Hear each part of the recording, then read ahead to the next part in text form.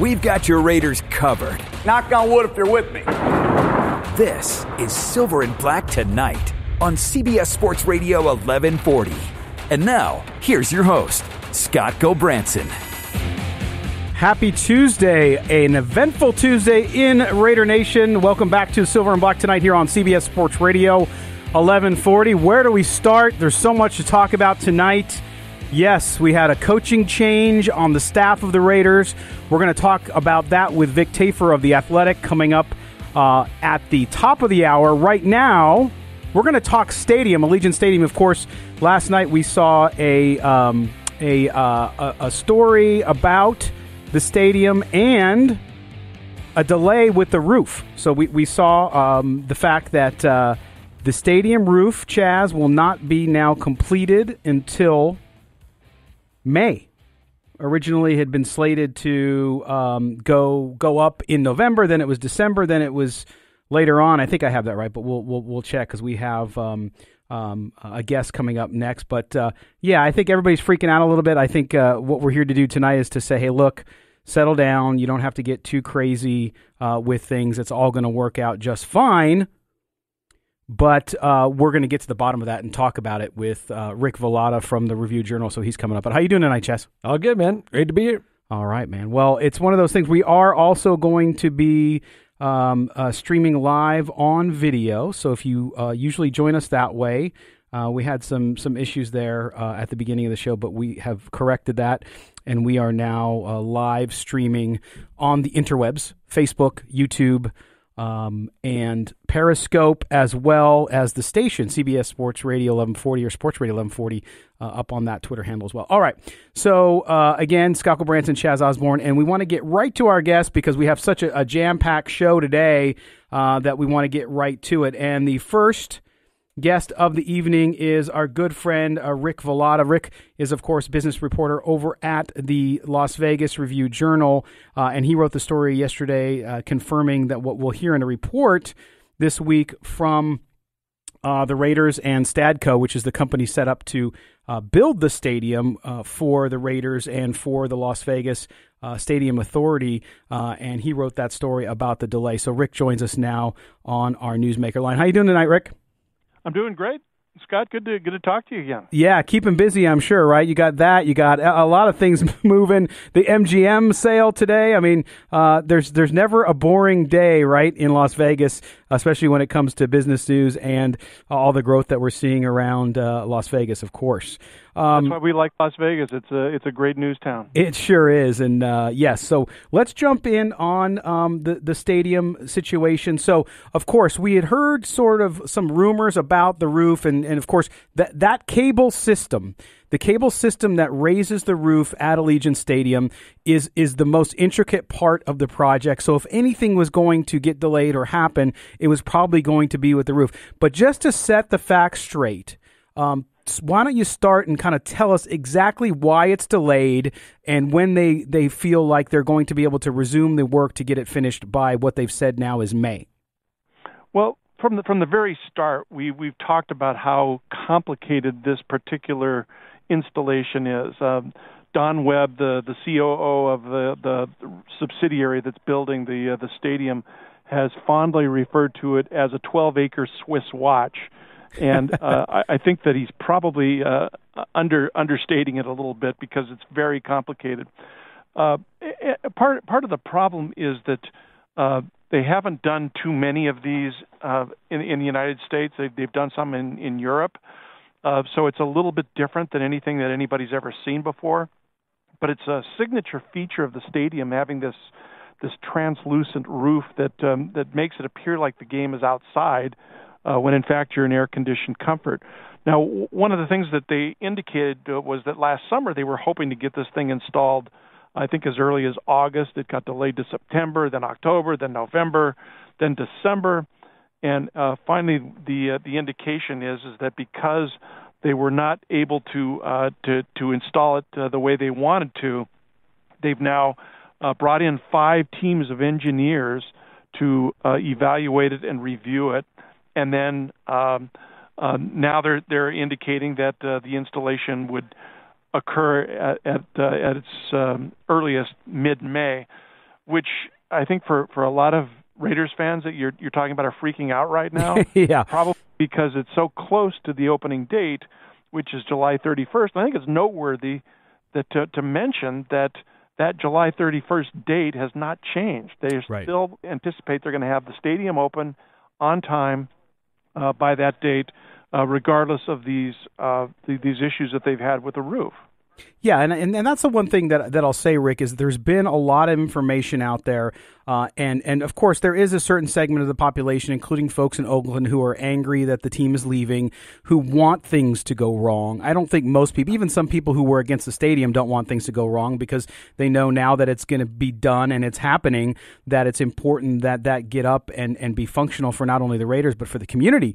So that you understand, but with this project and with everything going along so quickly, I think the biggest, and we've talked about this on the show, right, with you, Rick, which is this whole design build process, which means things don't have to go in chronological order. So if the roof can't be finished, there are some risks, but it doesn't slow the project down. Now, let's talk about those risks. In your story, you talked about how because the roof won't be closed as it was supposed to be by this time, the stadium internally will now be subject to weather conditions that it might not have been. How worried are that? You know, we're going to get into our rainy season, if you want to call it that. We get 4 inches a year. But if you want to call it that, the rainy season coming up here January into February, how concerned are they with damage happening internally, which will maybe run costs up?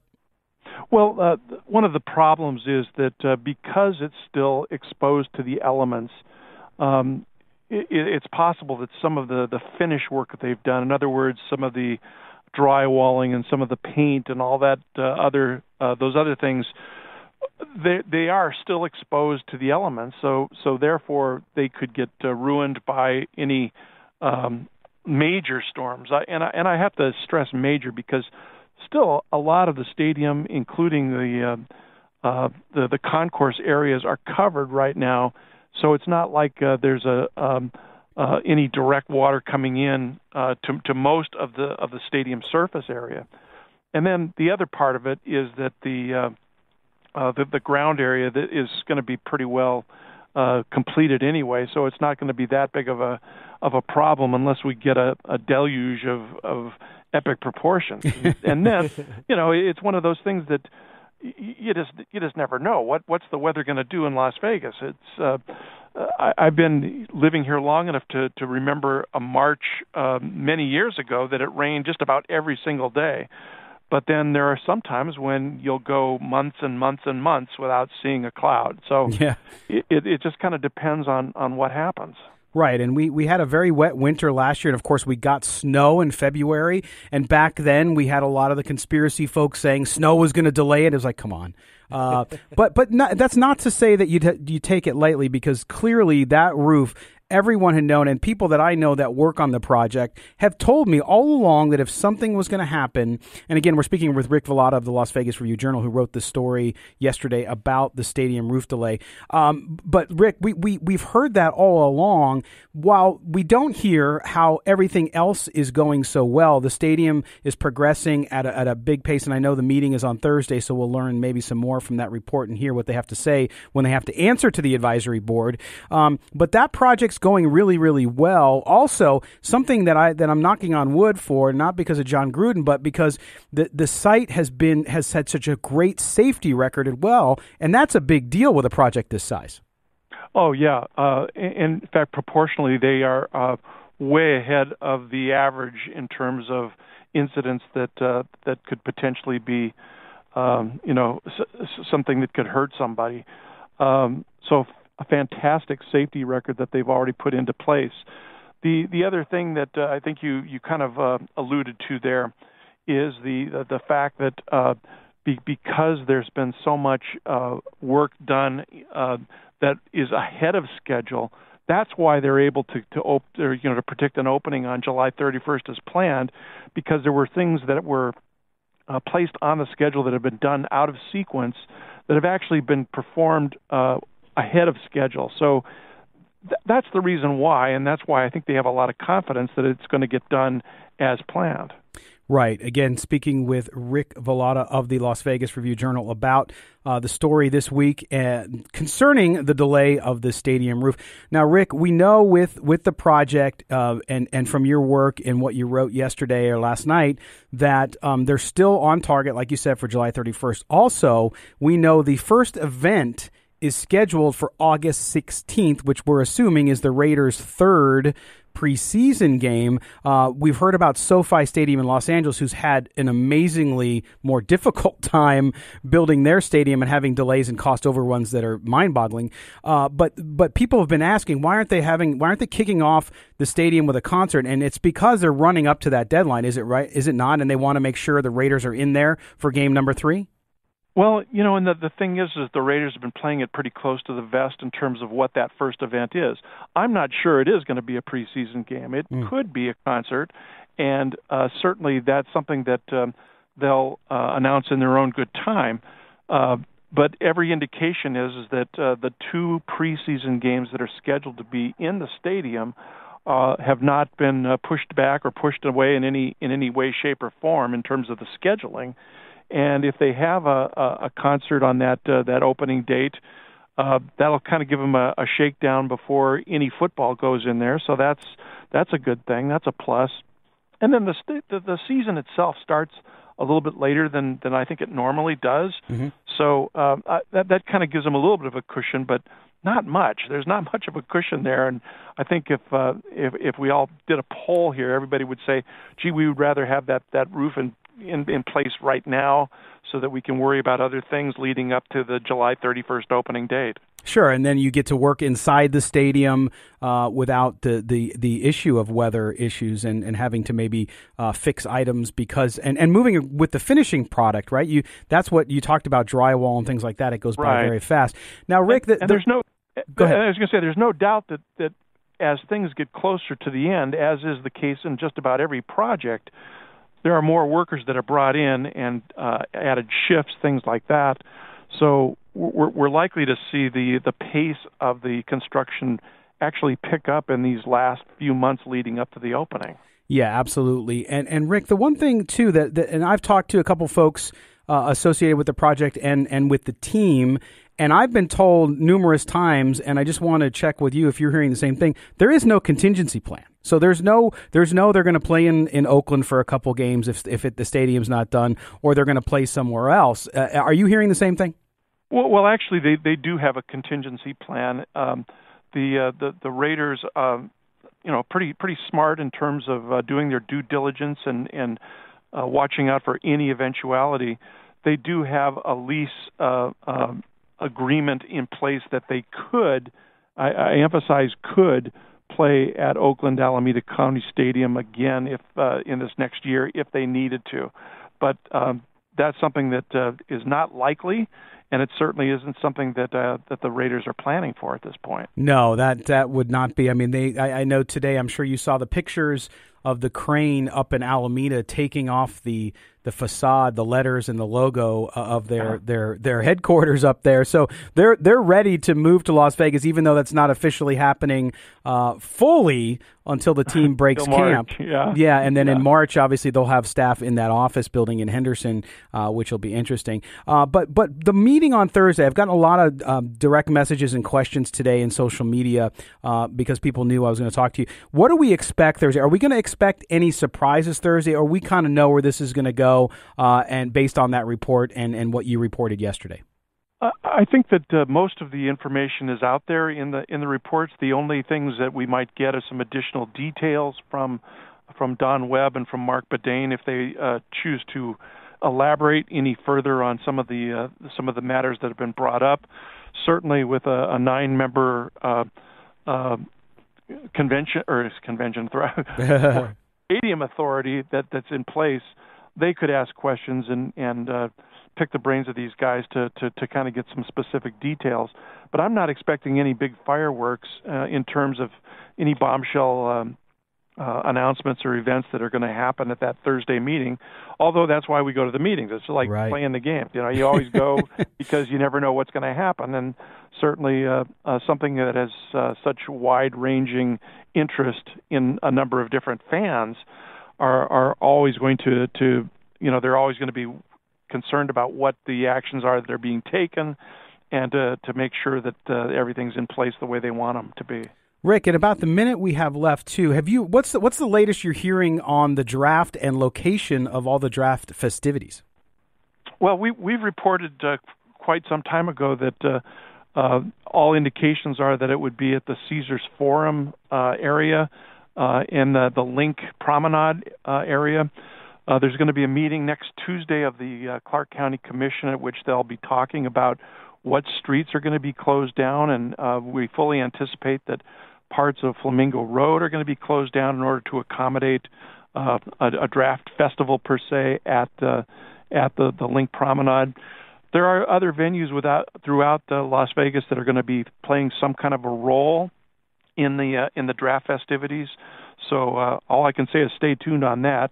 I don't believe that Commissioner Goodell is going to make any big announcements when he speaks here Friday, but we're also going to be listening in on that to see if he drops any hints on what some of the details of that event in April are going to be. Yeah, that'll be really interesting. And we appreciate all the work you've done on this, Rick, and will continue to do. Again, Rick Velotta from the Las Vegas Review-Journal. Make sure you follow him on Twitter. It is his name, at Rick, RickVlotta. Great job again, my friend, and we'll talk to you real soon. Thanks, Scott. All right, Rick Velotta, there you go, Chaz. We're up to date. Yep. On what's going on with the stadium. No, it's not falling down. No, there's no conspiracy. It's not Capricorn 1 faking the moon or the Mars landing. At this point, it's pretty standard. Rain would really be the biggest hindrance. Right. If you had torrential rains and issues that would create problems in there. And, hey, it could happen. Doubtful. 4 inches a year? Yes. Doubtful. Yeah. Doubtful. As we say that. Storm clouds are brewing. All right, so you're up to date on the stadium roof. We're going to step aside when we come back. We're going to go back out on the phones. We're going to talk about today's big news. Brenson Buckner, popular defensive line coach who in his first year with the Raiders made great progress with that young defensive line. Vic Tafur from The Athletic will join us as we'll talk about Buckner being let go today. And, of course, Ron Marinelli, formerly the defensive coordinator of the Cowboys, taking his spot. You're listening to the Silver and Black Tonight here on CBS Sports Radio 1140. Raider Nation rallies with us. This is Silver and Black Tonight on CBS Sports Radio 1140. All right, here we are back. And I misspoke, so I want to apologize to all of you out there. Vic is up after the next break. So, you can curse me. You can do whatever you want for teasing you there. They do that anyway. It's in the biz. It's called a tease. That's right. You know about teases, right? I've been doing it my whole life. All right, we're back. We're talking Raiders on, Big Easy on YouTube. Thanks for tuning in. We are on YouTube, Facebook, Periscope Live on video. Big Easy. You want to tell everybody what you told me about your camera before the show? Hey-o. You said, put the camera so that it captures my good side. And I said, Chaz, all your sides are good sides, right? Yikes. All right, we're back. We're talking Raiders football. And, again, coming up after the next break, Vic Tafur of The Athletic. And Vic is moving to Las Vegas. Yeah. He made the announcement, so he's coming here.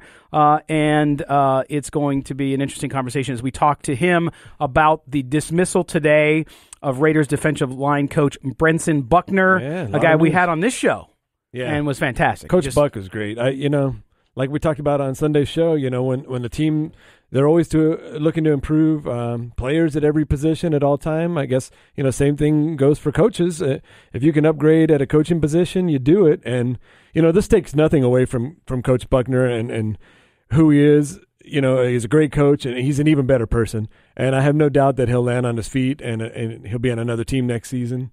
So, just like, with the players, you're always looking to upgrade. And if you can bring somebody in that's going to take this young core, this young line to the next level, you've got to do that. Yeah, no, that's true. And Coach Buckner is not going to have any problem finding work. And it's one of those things that we're going to save it for the conversation with Vic. One of those things where someone gets let go, not because they didn't do a good job. Right. So we wish him the best of luck, and just a fantastic guy. So one thing, though, I want to talk about, other news. We had so much news happen. I know. It's a big day. In the last 24 hours, in the last few hours. is the fact that Josh Jacobs, yes, by the organization that I'm a member of, the Professional Football Writers of America, the PFW, and I did vote for him. Full disclosure, I'd be happy to tell you who else I voted for. But he was voted as the Offensive Rookie of the Year. Yes. Which, a no-brainer, right, Chaz? No-brainer, I mean, really. what he did? The first Raider rookie to break 1,000-yard mark, that was huge. He had 500-yard games. Should have had 6. He had 99 yards in that first Kansas City game. I remember I was texting with you during the game. I said, I don't care what they do, just get Josh Jacobs back in there for another yard. And but 8th in the league overall in rushing with 1,150 yards. 3rd in yards per game, 88.5 yards a game. But for me, just watching Josh Jacobs run the ball is such a thrill. And then finding out what kind of a person he is off the field, knowing where he came from and what he's been through, just makes it that much more enjoyable. No, it does. And again, Josh Jacobs, we have a story up on silverandblacktoday.com. If you haven't gone on our website, if you listen to the radio show, watch us on video, but you don't visit the website, go do it. We're having a huge day today there. The numbers, the website will ping me on traffic numbers, and it's just like, holy moly. But there's a story up there, and in the story about Josh Jacobs, I'm going to pull it up here in the studio. So give me like a Jeopardy theme or something there, Chess. No, but what if you look at the story on Josh Jacobs, what we did there too is we put in the rest of that team because he was joined. Some Raider fans really felt like he should be the Rookie of the Year in general. That honor went to Joey Bosa from the 49ers, which I think is, I think is very, very deserved. For him to be able to win that award as well. And you vote on these. These are all voted right after the season ends, before the playoffs start. Correct. Right? So you're not going to get anything because of, Lamar Jackson not showing up. That's not going to hurt his MVP status. And then Nick Bosa, like you said. Yes, I called him Joey, like his brother. Joey. But yes, Nick Bosa was the Defensive Rookie of the Year and the overall Rookie of the Year, which I think is fair. Yeah. Other people on the offensive side, let's just stay with that a little bit, Chaz, just for the sake of conversation. Kyler Murray, of course, is the quarterback and offensive rookie team. I did vote for him as well. Running backs, of course, Jacobs and Miles Sanders from the Philadelphia Eagles, well-deserving. Noah Fant of the Denver Broncos. Tight end. At center, Eric McCoy of the Saints. Great season. And then Eaton Jennings of Green Bay Packers at guard, as well as Dalton Reisner of the Broncos. Another good selection there from me. And then at tackle, Titus Howard of the Texans and Jawan Taylor of the Jaguars. On defensive line, here's the one bone I have to pick. You have Josh Allen, you have Nick Bosa, of course, and you have Dexter Lawrence of the Giants, and you had Ed Oliver of the Bills. Where's Max Crosby? I mean, do you guys out there agree with me? Max Crosby? I voted for Max Crosby. Not because I cover the Raiders. I really believe. No, he was deserving. Yeah, I thought he was deserving because if you look at his numbers compared to some of the other guys, they're very comparable. Now, the Raiders' defense was so bad, though, I think that hurt him. Right. With the voters. There's also that East Coast bias you always hear about every year where most of the voters, they don't get a chance to see the West Coast games. Now, that's, you hear that more in basketball because of the late-night games or what have you. But it still seems to ring true that the East Coast guys – maybe there's just more teams over there, there's more people over there, what have you. But that was a shame. Max definitely deserving. I'd like to see the votes. The same thing with the Bosa and the Josh Jacobs. I'm sure that was really close for the overall Rookie of the Year. I'm sure that was like a 45, 55 kind of thing. Again, when we vote online. So the Professional Writers of America Association website, you go there, they tell us, you go and you vote. You go through its electronic vote. Right. I don't think it would have been that close because of what the 49ers did overall. That's true. Not that's fair based on individual performance, because I don't necessarily agree. To your same point with Max Crosby, the defense wasn't that great, and then overall the record wasn't that great. If there's a discrepancy, that they always kind of, the tiebreaker would be the record of the team overall. If say Lamar Jackson didn't have the greatest season and it was kind of down to him and Russell Wilson, they would say, well, who had the better record kind of thing. Oh, yeah. So that's probably what happened with Max. But congratulations to Josh Jacobs. Great. We're going to step aside. This time, I promise, when we come back, Vic Tafur from The Athletic will join us. We'll ask him about today's dismissal of Preston Buckner, and also what else is going on in Raiderdom. You're listening to the Silver and Black Today here on CBS Sports Radio 1140. we've got your Raiders covered. Knock on wood if you're with me. This is Silver and Black Tonight on CBS Sports Radio 1140. And now, here's your host, Scott Gobranson. Welcome back to a crazy busy. My mic was on. Crazy busy. Crazy busy. Crazy busy. Crazy Larry's. Crazy Larry. Crazy busy Tuesday in the offseason, and there's Raider news everywhere. So we're here to talk about it. And, of course, we just talked earlier on with Rick Velotta. He got you updated on the roof. The roof. Okay, so I'm dating myself. But anyway, so you're up to date on the roof. Now, of course, the other big news, besides Josh Jacobs winning Offensive Rookie of the Year through the Professional Football Writers of America, is that Brenson Buckner is no longer the defensive line coach of the soon-to-be, I guess they're just the Raiders right now because they're vagabond. They're in between cities. They're like definition of a Raider. They left their wife and they're going to move in with the girlfriend, but they got to sleep on Chaz's couch for a little while. So they're just the Raiders. The other girlfriend's couch until March 18th. Until March 18th, when they become officially the Raiders with the start of the new year. All right, we're going to go back out on the phones and we bring in our good friend who we haven't spoke to on the air, I believe, since we were in London. With him. That's right. And for the Bears game against the Raiders at Tottenham Stadium. So we're bringing Vic Tafur. Vic, how you doing tonight, man? Keeping a little busy today? Yeah, I'm doing good. How you guys doing? Good. It was a busy day up there for you. Obviously, lots of news breaking. Of course, we'll start with the Buckner dismissal today, and it's one of those stories where, first of all, a great guy, and I'll let you give some insight into that because you were around him all the time. We were not, but when we talked to him on this show and had interactions with him, just a high character guy, really nice guy, did a great job with that defensive line. But in this case, he's let go. And he's fired not because he didn't do a good job, but because there was someone else John Gruden wanted to give the job to. Is that correct? That's correct. Yeah, they're bringing back. He's bringing his old friend Rod Marinelli, who was with him on the Buccaneers staff. They won the Super Bowl together. So, yeah, I'm sure when John mentioned this when he was out of coaching and was waiting to come back at some point, he kind of had a list going of his dream staff and guys who'd always have on the red phone alert. If he called, they'd come running. I'm sure Rod was on that list, and Rod was with the Cowboys the last 6 years, was defensive coordinator last year. They changed their staff, so he's out of a job. So I think when that happened, I think John didn't say, you know what, I don't want him on this team.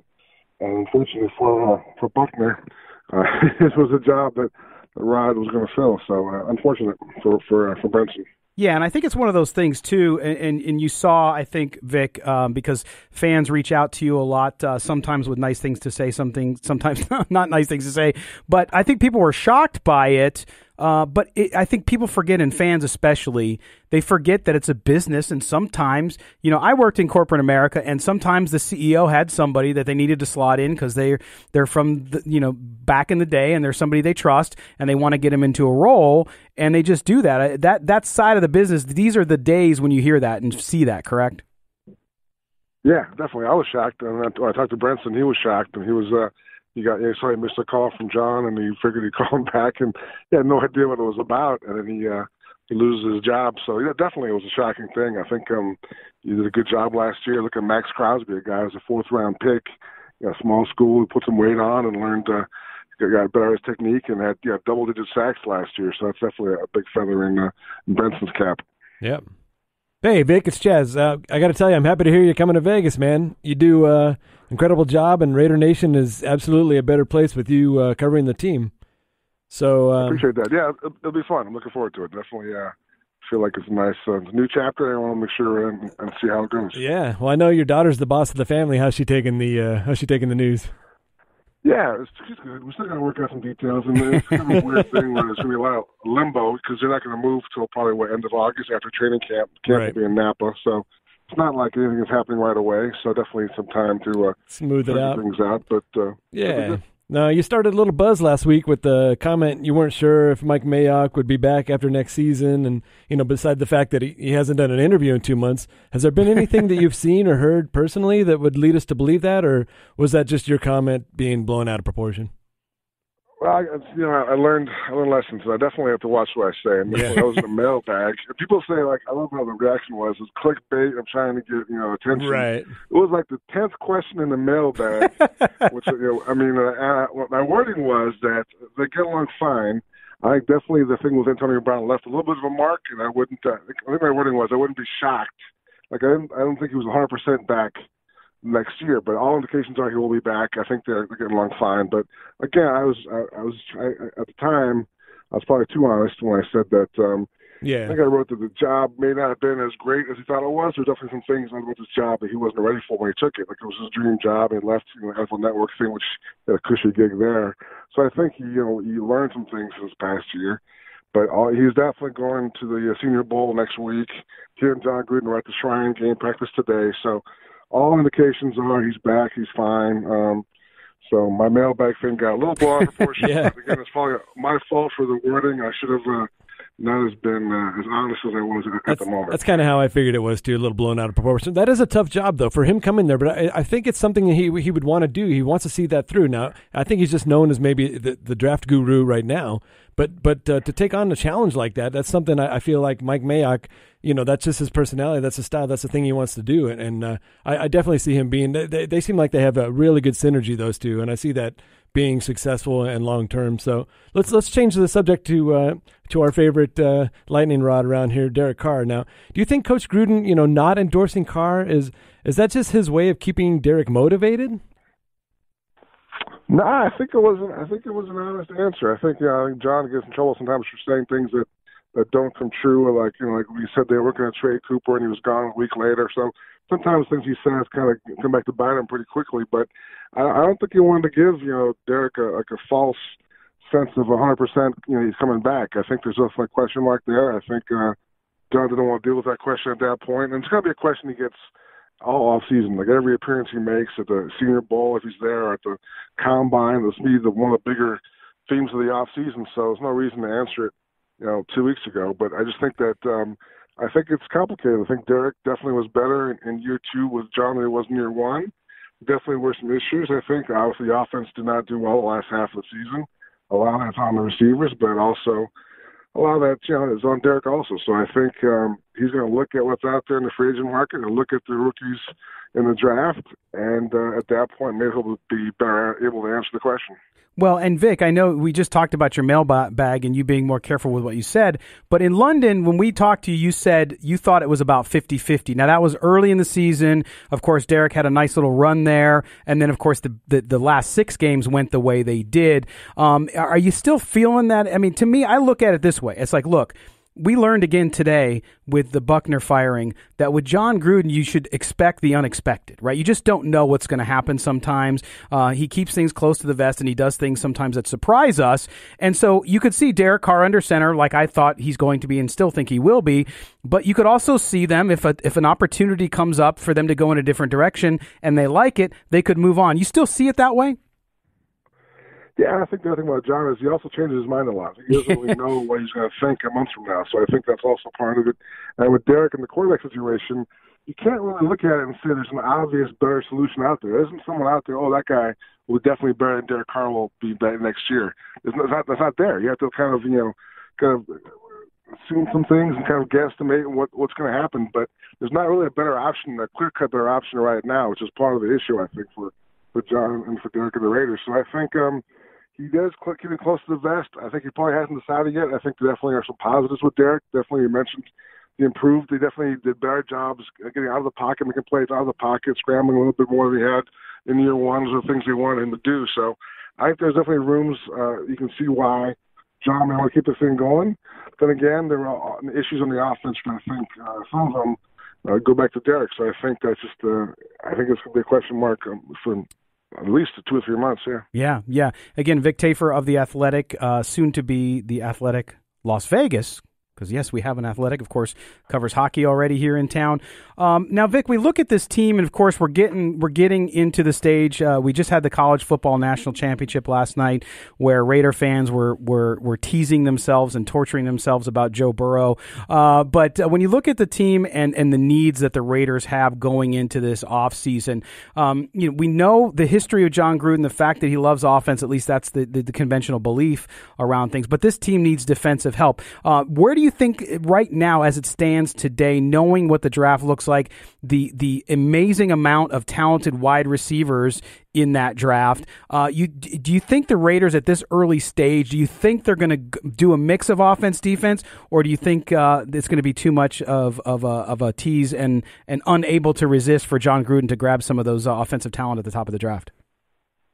I think having the 2 picks at 12 and 19 gives you some flexibility. I think it's such a deep draft at receiver. It's probably like 6 or 7 guys who could or should go in the first round. So I think you can take one of those guys at 19 and maybe help yourself somewhere else at 12, maybe get the best defensive guy available. I mean, I think you need help all along the front 7. I think especially a linebacker. I mean, you can clearly see watching the playoffs, there's some dynamic, athletic linebackers who are applying for these teams, making a lot of plays. And the Raiders just don't have that. They haven't had it for a long time. And I know for some reason all these coaches that come and go, the solution always is to get a veteran guy who's kind of long in the tooth, and it hasn't worked. And I tell you, when today's news happened with Marinelli, my second or third thought was, oh man, they're going to get Sean Lee. I mean, that's kind of like a Raiders type move. A guy, a veteran guy who's kind of not really welcome where he is now, and kind of wants another shot somewhere else. So yeah. I mean, that'd be a typical Raiders move, which I think would be the wrong move. I think there's some good linebackers in this draft you can get early and have an instant impact, like Isaiah Simmons, who watched him last night. The guy from Oklahoma is also very good. I think there's guys you can definitely plug in and really kind of spark the defense to definitely an immediate fix. All right, Vic. Well, I know it's early in this offseason. Of course, we had the spat of news today that you were always on top of, and we appreciate you spending the time with us, and we'll get you on real soon. And I hopefully you'll be in town at some point soon. I know you will be for the draft, so we'll see. If not before that, we'll see you, and we always appreciate you giving us the time. Yep. All right, guys. Appreciate it. Thanks, All right. Vic Tafur of The Athletic, soon to be here in Las Vegas. So it was good to hear that. And I think he's right. You just don't know. I mean, that's the thing with Gruden. You don't know what he's going to do. Right. And so we can all make all these guesses and talk about what needs to be done and what they need. But at the end of the day, as Vic said, and he's around it every day, he changes his mind a lot, Chaz. Well, you want to keep everything in-house, too. You don't give out information. Now, we talked to Jay Schrader on Sunday show, and Jay told us straight up that, coach will go out and say one thing and then come back to the locker room and say another thing. So it's not like he's trying to use misdirection or anything like that, but they do give just a little bit information and then keep the rest to themselves. Absolutely. All right, we're up against another break. When we come back, we're going to close out the show. Again, Nevada Wolfpack basketball coming up next against Wyoming, the Cowboys. We'll be right back. We'll be with Moe Moton after this break on Silver and Black Tonight. Sound off with Silver and Black Tonight on CBS Sports Radio 1140. Here we go. The home stretch. Around the bend they go. Chaz and I grew up going to Del Mar, the racetrack. Horses. All right, we have a little bit of time left, and we had to get him in because he's our guy. He is our senior NFL columnist, and that, of course, is Moe Moton. Mo did a piece up on the website. If you have not read it, you're maybe one of the only people in the nation who hasn't, and I mean Raider Nation. So go do it, silverandblacktoday.com. Mo wrote about free agent targets, and so we go out on the phone lines to Brooklyn, New York, which apparently is still there because Mo's with us. Hey, Mo. How's it going? Good, man. Yeah, I'm swimming in news here. Luke Kuechly retires. Brenton Buckner is fired. It's just one of those days. I'm packed with all types of news. But you like me, studied journalism and all that. These are the days you live for. They're kind of a pain because it changed. You don't expect it to come when it comes, but man, it gets your blood going, doesn't it? Yeah, definitely. I'm sitting in a barbershop and I'm here and my phone starts blowing up and I'm wondering what's going on. And I get out and I see the news and I'm just like, okay, well, it's going to be an interesting day on Twitter today. Fun. And it pretty much was. Yeah, and Coach Buck, as we said all night, great guy. And if you're just joining us, of course, he was let go because Gruden wants to hire Rod Marinelli. It wasn't because Buckner didn't do a good job. That's just sometimes how it works because it is a business, and there's no more reason than that. But, okay, let's jump in, Mo. We got a little bit of time with you. Let's start with, we're going to talk about 3 free agents that you mentioned. One starting at linebacker, which is a huge need. And, of course, 2 big names out there, Corey Littleton, Joe Schobert. But a guy that we want to talk about with you is who was you selected as your alternative option, which I think is a more realistic option, which is Devondre Campbell of the Falcons. Right, and a lot of people don't talk about him because obviously the Falcons didn't do well this year. A lot of controversy about their defense. The defense picked it up in the second half of the season, didn't do well in the first half. But under Dan Quinn, Devondre Campbell was kind of their chess piece in the front seven. They moved him around. He played inside, outside linebacker, defensive end, and strong safety. So this is a guy who's 6'4", 232, can move. And this is what the Raiders absolutely need, especially if a guy like Corey Littleton, who I think Kelly believes is not going to be available for the Raiders because he's going to cost a lot of money. I think Joe Schobert falls in that category as well. He's going to cost a lot. Guy like Devondre Campbell kind of flies under the radar, and the Raiders don't have to break the bank, so to speak, for him, and he could still fill a pretty good need. And people are wondering, can he cover tight ends? And the answer is yes. 4 consecutive games of pass breakups, sometimes one-on-one on tight ends, which is again a factor the Raiders really need. So I think he's the guy that the Raiders should target in March. Hey, Mo, it's Chaz. I think the majority feels that the Raiders will draft a wide receiver with one of those 2 first-round picks. And you mentioned A.J. Green in your article, and I would be 100% on board with that signing. I think he still has value not only for production on the field, but also mentoring a young player. Well, was that your thinking with A.J. Green? Absolutely, but I think the pushback comes obviously with the injuries. He had a toe injury, he had ankle surgery, had a setback. I get that. Mm-hmm. But if you're assuming Derek Carr is going to be the quarterback in 2020, he does well with possession targets or big targets. And just look at the history. Going back to Devontae Adams in college, Michael Crabtree, possession receiver, Jared Cook, big target, Darren Waller, big target. The only problem with Darren Waller was that he didn't have a lot of touchdown production. So he's having A.J. Green there and give you the size, and he could be a red zone threat. So a lot of people are hung up on Robbie Anderson. I would pause on that because he wants $10 million annually. That's too much for me. Yeah, Robbie, that's top 20 wide receiver money. I wouldn't pay that for Robbie. Again, we're joined by Moe Moton, our senior NFL columnist at silverandblacktoday.com, also contributor at Bleacher Report, where you can also see his great work on general NFL and fantasy as well. Now, one of the positions that is a big deal, Mo, that continues to be a big deal for the Raiders, even though they had this great progress on the defensive line, is edge rusher. And a guy you brought up in your story to go along with Max Crosby and to go along with Mayowa and some of the other guys on the Raiders roster already is Mario Addison. Now, of course, we've talked about Ngukwe and we've talked about Fowler. We talked about these guys, but talk about why Mario Addison might be a better target and more attainable for Gruden and the Raiders. Better target because he actually played in a 4-3 and a 3-4 defense. Ron Rivera had pretty much switched over, but he mixed in some 3-4 looks, so he can stand up and rush the passer from the nickel, and he can play with his hand in the dirt. Now, he had 9 sacks in 4 consecutive seasons. He's going into his age 33 season, I believe, so probably less. He's going to cost a lot less on the market than a Fowler or a Ngakwe, who Raiders fans love because those are the big names. But you got to understand it's all about financials too. It's all about money. Who can you afford? And do those players want to come to Vegas and play for Raiders? Of course, fans think every player wants to play for Raiders, but just not the case. Sometimes you have to go after who's available and at what cost.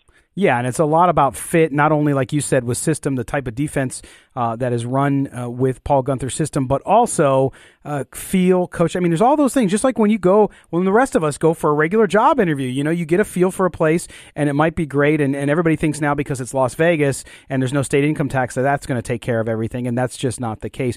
But, Mo, in about the minute we have left with you, you look at the Raiders, and I said it today with the firing of Buckner, that with John Gruden and with what he does, and as Vic Tafur said earlier, changing his mind a lot, that you can never get comfortable or never expect one thing to happen because probably the opposite will happen. You think this offseason is going to be just like that? Expect the unexpected?